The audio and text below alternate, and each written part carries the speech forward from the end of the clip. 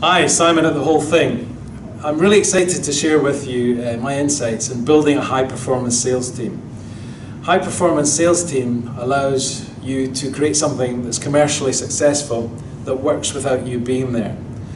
This is a very special place because it allows you as a sales manager to think strategically, to be more proactive rather than reactive. So it's a wonderful destination to be. So how do we develop a hyper-performance sales team? Here are my top 5 tips. Number 1, focus on performance results. Take your team and focus them on the collective performance result. Each individual team member has a duty in the role, but collectively they will help you reach their sales target. Think about it. If you look in football, you have a goalkeeper. His duty is to protect his goal, not to let any goals, or not to let the football pass them. But he needs the other team members to collectively win the game, which is for somebody else to score against the other team.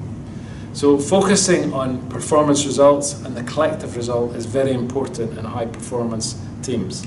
Next up is build a foundation of trust. So you must get to know your team really, really well. If your team doesn't trust you, it's very difficult to create high performance.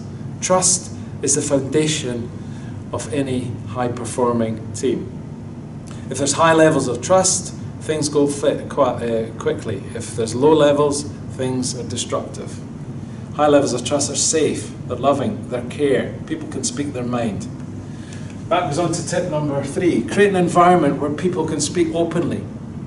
They can say exactly what they want without fear of any conflict. It's very important.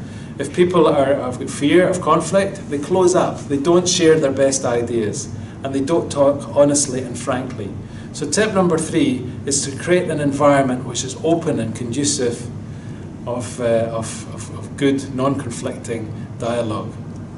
Yes, it's very good. Step number 4, listen and involve your members in your decision making. Ultimately, you're paid as the boss to set direction, but if you involve people, it helps commitment significantly. If you involve people, you sometimes get an idea which is better than yours, and it may even change your mind.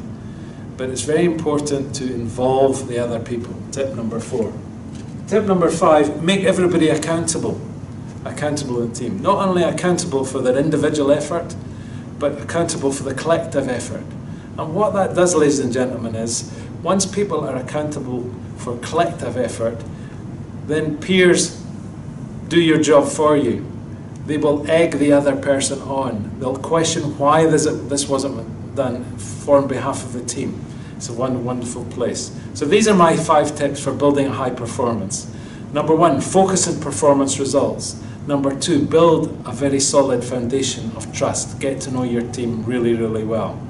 Number 3, create an environment which is open and free of real conflict so that ideas come out and people tell you what they think about certain actions. Number 4, involve your people for commitment. This is very important. Number 5, make them accountable, not only in their own job but for a collective result.